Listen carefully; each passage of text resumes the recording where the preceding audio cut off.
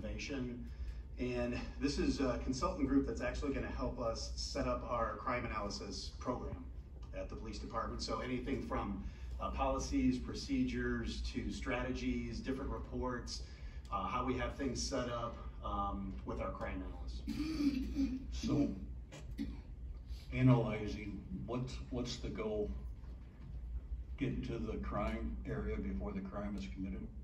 Yeah, the goal is to be able to strategically look at what's happening in our city and who's involved in that, getting that information to our police officers, and devising strategies to work on those things is what the strategy is. Well, let's try to bring our court system in on that discussion if it's possible. Thanks, Chief. Thanks.